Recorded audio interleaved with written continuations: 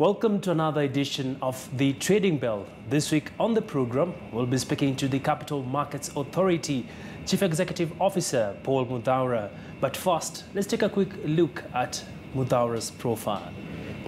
Mr. Muthaura is a member of the board of the International Organization of Securities Commission and the Vice Chairman of the Africa and Middle East Regional Committee of IOSCO.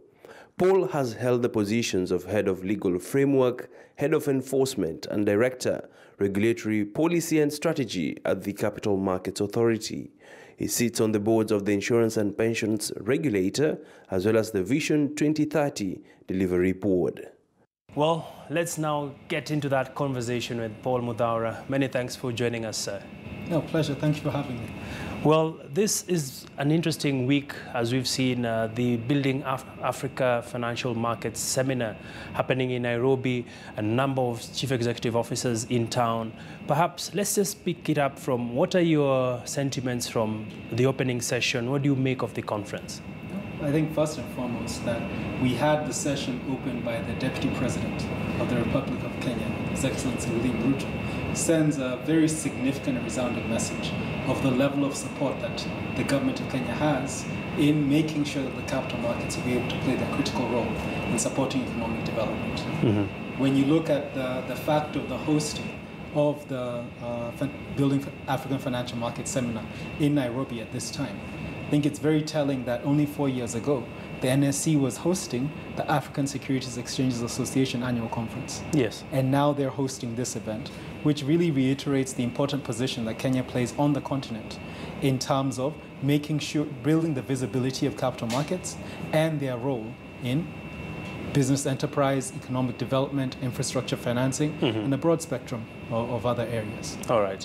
And you've raised a very important point that there's a lot of interest and excitement in Africa. For instance, the president is in London, and he was actually at the London Stock Exchange. And of course, coming back home to Africa, we've seen there's been a lot of developments around countries trying to raise capital through the capital markets. Just talk to us about the trends we are seeing, not only in Kenya, but even in the region, as well as in West Africa. Oh, looking at the trends, and Kenya in the last month and a half raised its second Eurobond, which was very significantly oversubscribed. But that is actually only one of a number of other Eurobond issues we've seen across the continent in, as you mentioned, West Africa and Central and Southern Africa. Yes. Which tells us there's a very big opportunity right now with the kind of low interest rates we're seeing in the most developed economies in the US, Europe, Japan. There is a very significant push by large pools of capital to find what they call yield, higher returns. Yes. And that really presents a prime opportunity for African capital markets to raise their visibility, but also raise their standards to ensure that those larger fund flows are actually able to come into their markets, that there is an appropriate level of satisfaction with trading, settlement systems, and also that there's confidence in the corporate governance environment, transparency, and ease of access to information. All right. And Paul, you've been very instrumental when it comes to driving a number of products in the Kenyan market. For instance, we've seen the Emma Kiba. We did see there's still the push to have the derivatives market. Perhaps just give us an update on Emma Kiba. And of course, the Deputy President did not mince his words when he talked about he needs to see a lot more pushing on this product. From where you sit, what needs to change to move uptake to another level? I think first and foremost, it is awareness that for a very long time, the gross majority of our population, including business people, tend to see the capital markets as the market for those other people, for those big companies, for those foreigners, not for us Kenyans. And there's a very big effort we need to put in making sure there's an education on what scope of services and opportunities the capital markets actually offer. I think what's also critical is that how much the markets have changed in the last 10 years in terms of the scope of available products, the overall safety and security environment in terms of will your money be safe if you put it in, the quality of returns you're able to receive has fundamentally changed. You can now access real estate not through going and buying a plot, going to buy a real estate investment trust. You have the opportunity to, instead of buying a single stock, you can invest in collective investment schemes that are pooling these investments for you and that are subjected to professional management to improve the likelihood of a strong return. So there are a lot of opportunities, but once we do the education, we also need to continue on the journey we're already on. We're about 4 years into the implementation of the Capital Markets 10-year master plan, which was developed with all our industry stakeholders to make sure we have a very clear vision of where we want to take the capital markets in Kenya. And there have been very significant deliverables. And to help people understand what those are, as the authority, we've actually, in the beginning of this year, launched an online portal that allows any individual to log on and actually track where exactly we are on the implementation of the master plan and the expected implications of some of these achievements. All right. So do you feel Emma Kiba could have done much better? I think with all investments, timing is key. That when you look at the first Emma Kiba issuance, which was in March, it was massively oversubscribed. Now, the second issuance was very close to the electioneering period, and then that electioneering period extended. So timing is everything in terms of people's willingness and confidence in making long-term investments. But with the very positive trend we're already seeing in the market, our market capitalization is at an all-time high, 2.8 trillion shillings. You know, sometimes we don't discuss these issues. We imagine that big markets are elsewhere. And when you look at some of the trends on our market indices, we're right now about the fourth in terms of emerging markets, capital market growth in terms of our indices. So it's a very positive time to come into the markets because of the challenging times the markets have gone through between 2015 and end of 2017. There's actually a very significant opportunity for upside. Because many of the counters are comparatively undervalued. So this is an excellent time for more participants to come into the market and for us to really once again enforce to Kenyans that there's a huge opportunity for wealth creation through capital markets investing. All right. And of course, Paul, you know, very many Kenyans sometimes can be skeptics when it comes to believing in products in the market. What have you done towards building confidence in the market, as well as taking action on various players who do not play to the games of the market? No, certainly, that we as a regulator have a dual mandate. We must regulate, that is, create an environment of safety, orderliness, and efficiency in the market. But we also must develop it to make sure that the markets continue to evolve and meet the funding needs of our growing economy. Now, in that sense, we have made very significant strides in strengthening the regulatory framework that deals with the capital markets intermediary most Kenyans know, a stockbroker and investment bank, that first line.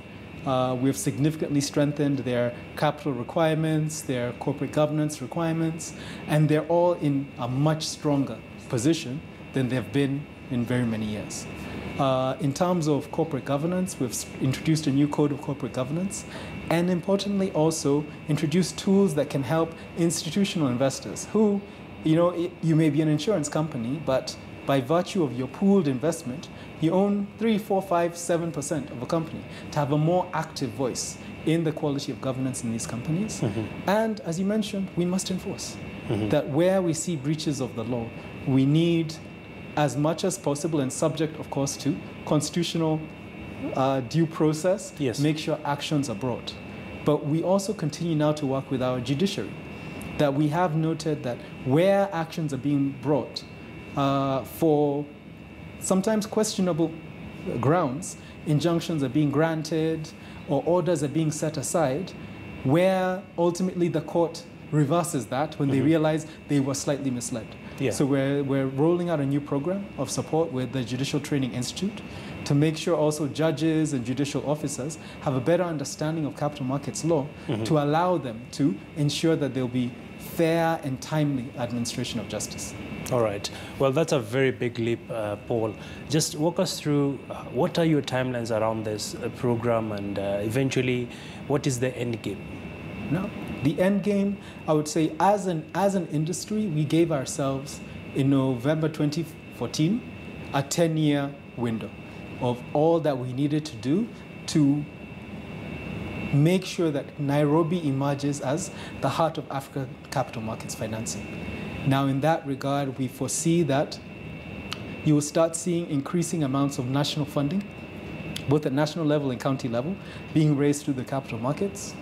We'll see Nairobi being able to be recognized as a global financial center in terms of the quality of our products, the quality of our laws, the quality of our infrastructure. Mm-hmm. We will see a much broader spectrum of products being available to be traded, so that it is not, if you want to go public, you must do an IPO.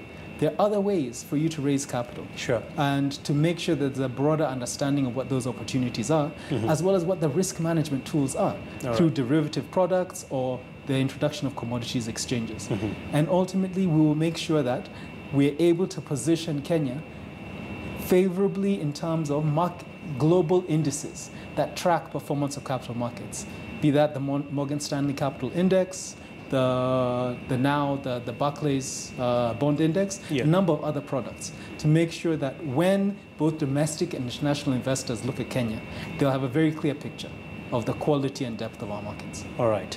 And as we come to the tail end of our conversation, Paul, of course, it's still a big issue out there in the market when we see market failure, especially from companies that had a lot of promise. For instance, we're seeing what's happening with Uchumi and, of course, a few others. Mm-hmm. From where you sit, do you feel the penalties currently set out are sufficient? Is there still headroom towards addressing this in a different way?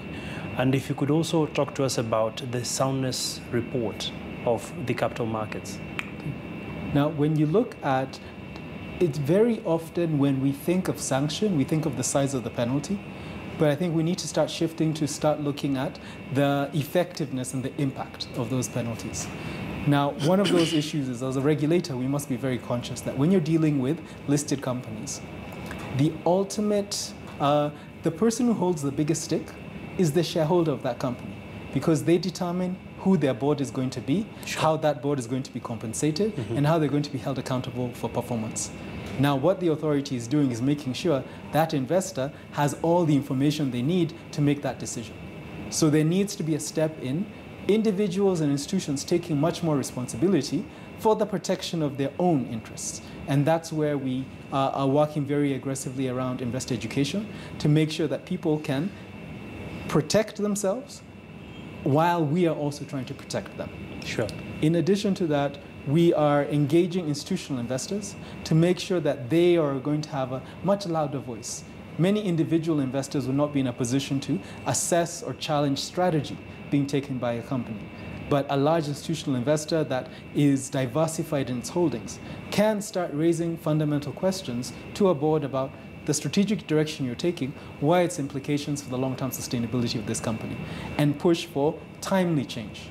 One of the challenges we have is we often wait till the strategy has failed. Yeah. Then we go, okay, now what do we do? Yeah. But the focus needs to be much more proactivity to ensure that we are adjusting strategy to ensure long-term sustainability. All right.